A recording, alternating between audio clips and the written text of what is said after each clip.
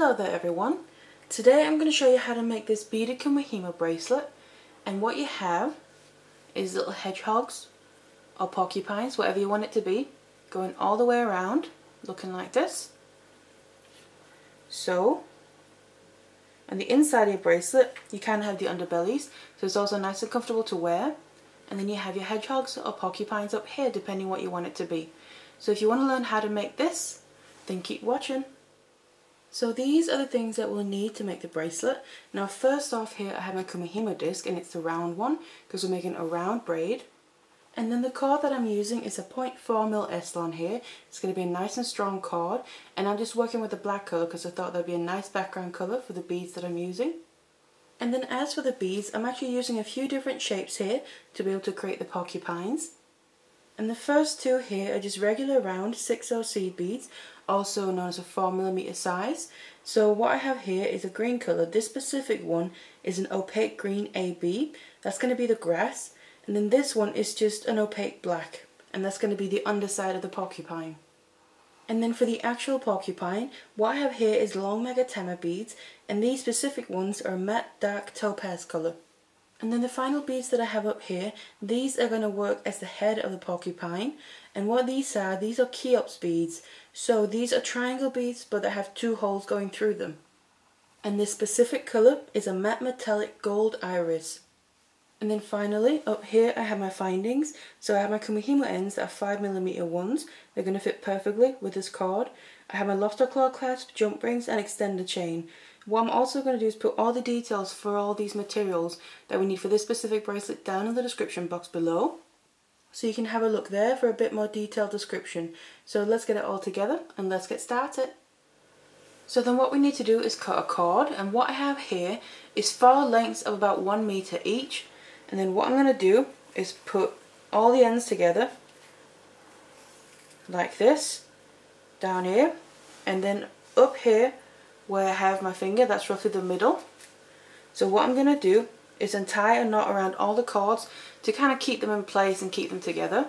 But also I'm going to use this, I know where the middle point is now, to then attach to my Kumihimo board. So this is then the way you want to set up your cords on your disc here. So put your knot down through the middle, and you can always attach either a little piece of wire or a Kumihimo weight or something like that. And then distribute your cords around your dot, so don't worry about the numbers, just one on each side of every dot around the disc. And then to start making the braid, the way I usually work is I start with my top left one. So I'm going to grab that, release it from the board, bring it up and down, over the middle here and down, stay on the same side. Now take the bottom right one, bring it up and stay on the right side of that top pair, turn your disc, grab the top left one, bring it down, and then your bottom right one, and bring it up, and then just keep going like this. So what we need now first is a little section of just braid here to begin with, before we start adding in the beads, just of about 1 centimeter or 2. It's just going to help us finish it off at the end. So I now have this little section of just the braid, so now what we need to do is start adding in our beads. So I've now added my first set of beads here onto my lengths of cord.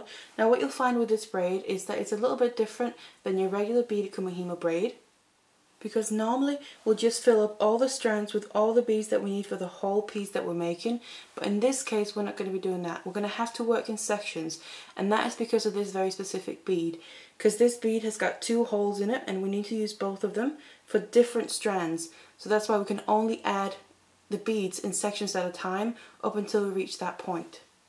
So like I said, this is the first section of beads, so this is how I'm going to start out the bracelet. And my next pair that I'm going to be starting with is the top left one, and then take that down, then take the bottom right one and bring that up. That's how I work with my braids. And therefore, if you work the same way as me, so if you start with either the top left one or the bottom right one, you're going to set up all the beads throughout as I'm going to show you in the exact same way that I do here. Now if you start with the top right one or the bottom left one, what you'll need to do is swap over where you put your beads basically. So that means if you kind of imagine you have a mirror in front of your disc, you need to put them all on in the mirror image. So, because my next one that I'm going to start with now is my top left one, so that means if you start with your top right one, these two cords need to switch place. The bottom two needs to swap over with each other. On the side here, the top ones on the side need to swap over across the disc, and the bottom ones also need to swap over across the disc and stay below that dot. So that's what you need to do if you work the opposite way than me. So just bear that in mind, that if you work the opposite way than me, so you start with your top right one or your bottom left one, you'll need to put on your beads in the opposite way like I just explained throughout the whole bracelet. So just keep that in mind when we're adding each section.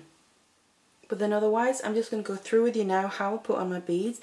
And what I'm also going to do is take some pictures here of each section. So this one I'm doing now, and in the next section as well. The rest of the bracelet will be the exact same, just repeated. I'm going to take some pictures of this, put it on my website for some instructions as well, so you can have it in picture form. That might make it a little bit easier, and I'm going to put a link to that down in the description box below. But then to start out with, I'm going to look at the top ones first. So like I said, this is just the first section, so we only have a few beads on them now. I start out with 2 of my green beads, then 2 of my magatamas, 1 black, and then 1 green. And all the magatamas and all the lengths here are all facing the same way. You just got to bear that in mind as well, because the way the beads are made, they kind of end up either pointing one way or another way. So when you add them on, just always remember that the point of the beads basically need to point downwards on all the strands, all in the same direction. But then the next length over here, so to the right side of my dot, I have 2 green, 2 magatamas, and then 1 green. And then looking on the opposite pair down here, the first one, so to the right side of my dot on the bottom there, I have 3 green and then 2 of my magatamas right down here.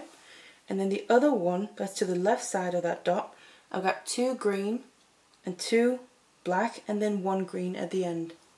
And on this section, this one that I've just gone through is the only one that doesn't have any other magatama beads on it. Now out to the left side here, the one above the dot, what I have is 1 green, 3 magatamas and then 1 green. And then the one below the dot, I have 2 green, 1 magatama and then 2 black. And then on the other side of the disc here, I have the last 2 cords left. The one on top of the dot there, I have 2 green and then 3 of my magatamas, and the final one below the dot, I have 2 green, 1 black, 1 magatama, and this very final bead is the one that's the Kheop bead. So that's the one with 2 holes in it in the triangle shape. The one that I said was going to be the head of the porcupine, and also because of this bead, because it's got 2 holes and we're using both of them, this is why we've got to do it in sections, because we need to use one of the other cords to go through that as well after we added it into the braid. And obviously we won't be able to do that if we have all the lengths of cord completely filled up with our beads on.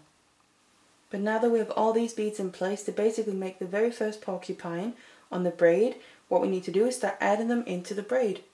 So I'm then going to pick up my disc here and then keep hold of it, and then this is also the point where if you want to, you can add a weight to the back. So using a Kumihimo weight like that, if you feel the need, that might help with a bit of the tension as well, so it'll help pull your braid down through the center there. But then to start incorporating the beads into the braid, like I said, I'm going to start with my top left one as the next one. I'm going to grab that, and then as I release the cord from the disc, I need to release 1 bead as well. So the very first bead you run into, let that drop down like that, and drop all the way down to the middle there.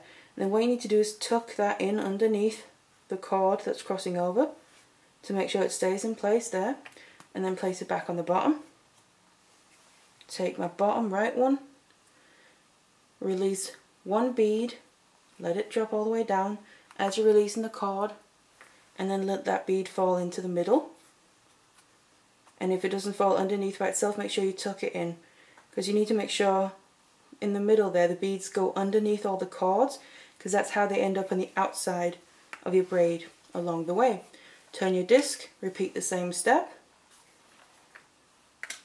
Take my top left one, release 1 bead as I'm releasing the cord, like that. Let the bead drop down into the center there, tuck it in and place the cord back on the bottom, and then my bottom right one, and repeat the same thing. And you just want to keep doing this until you now have no more bead in this section and more beads left here, and we basically created the first porcupine. Now I also have a tutorial that shows how to do basic beaded Kumihimo in more detail, so they might be helpful. I'm going to put a link to that in the description box below, so you can go and have a look at that. But otherwise keep doing this until you used up the few beads that we've now already put onto the strands. So I've now kept adding my beads here until I have just a few left. So the very next one is the triangle bead there, so the Kheops bead. I'm going to let that down just like the rest, the exact same way.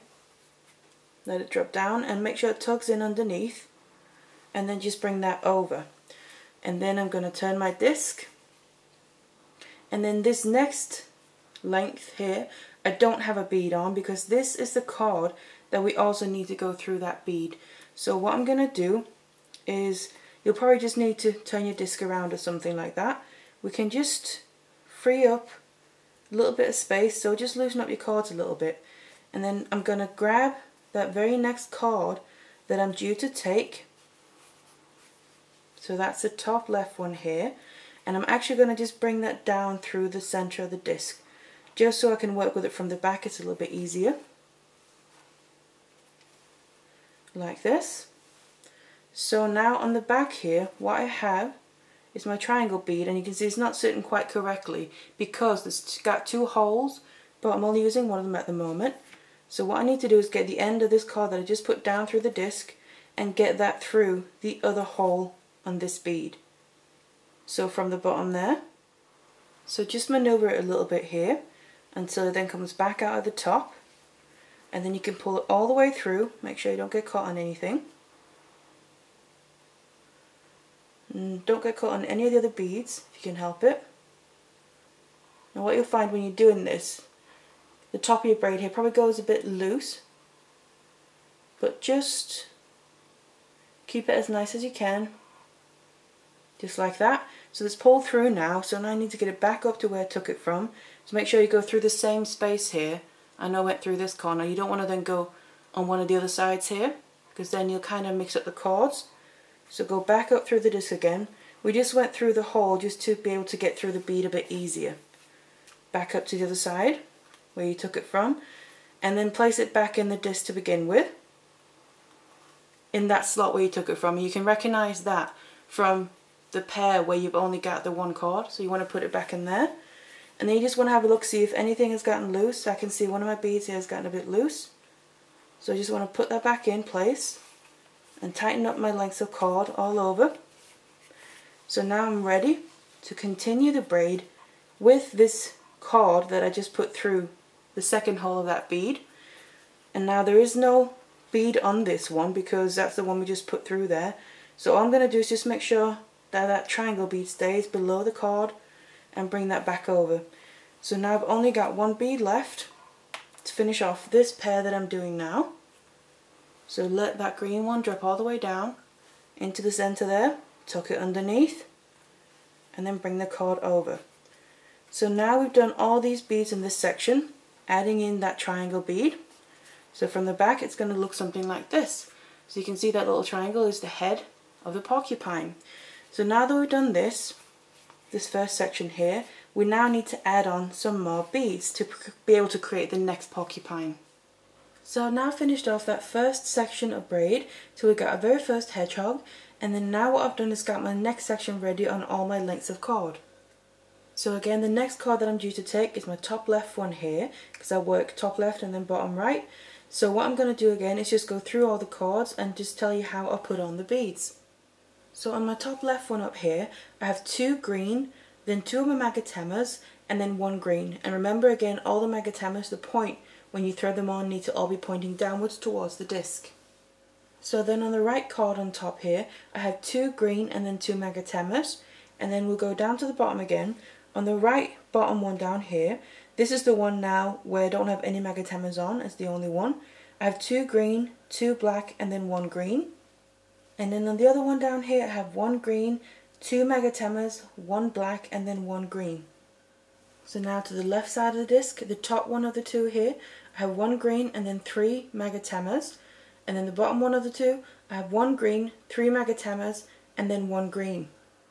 So then on the opposite side of the disc here, so the right side, the bottom one of the 2, I have 1 green, 1 magatama, and then 2 black. The top one, I have 2 green, 1 black, and 1 magatama. And then this is the one where I finish off with one of my Kheops bead, so that triangle bead. And what I also just want to mention regarding that triangle bead that I forgot to mention before, it's the same thing throughout. You just got to make sure you thread that on the right way. Now it has the 2 holes.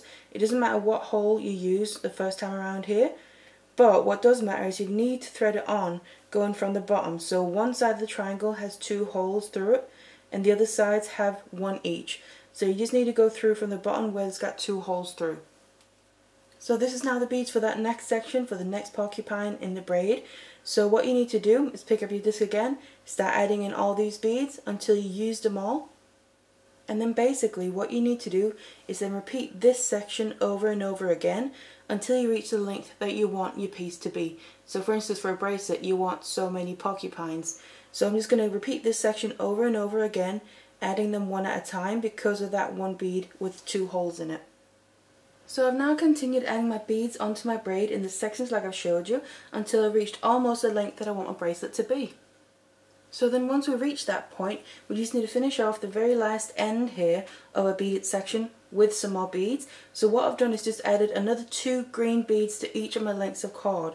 And then all we need to do is pick up our bead here, our board with our beads on, and then just continue after the very last section you just did.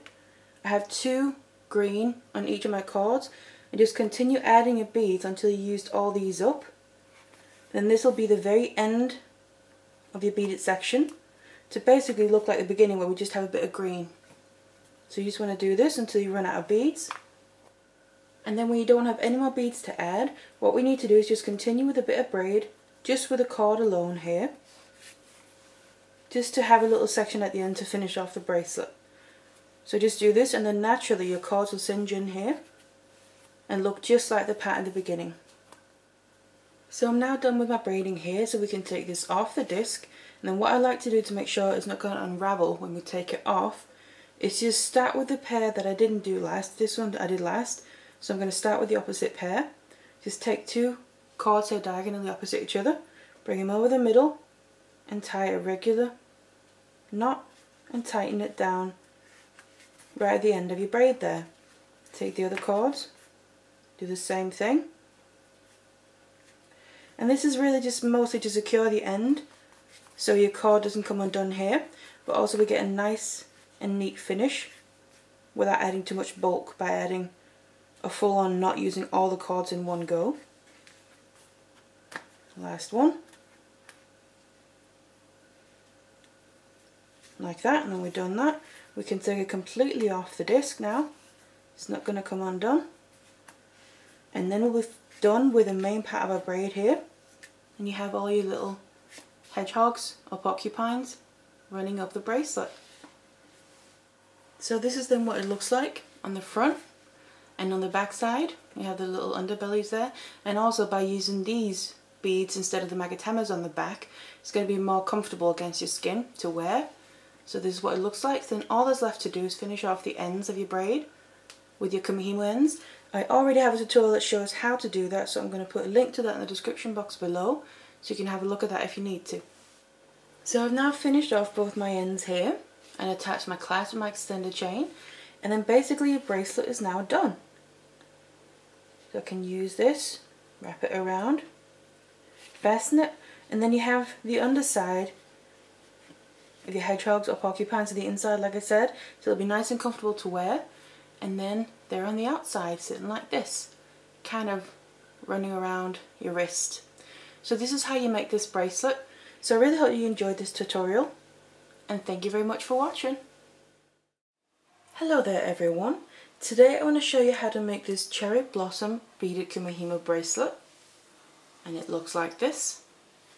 So you get your cherry blossoms going all the way around with your little leaves on them, different leaves on each one. And then the flowers on the outside of the bracelet here. So it'll look like this when you're wearing it. So if you want to learn how to make this, then keep watching. So here are the things that we'll need. Now because we're making a round braid, we'll need a round Kumihimo disc for this.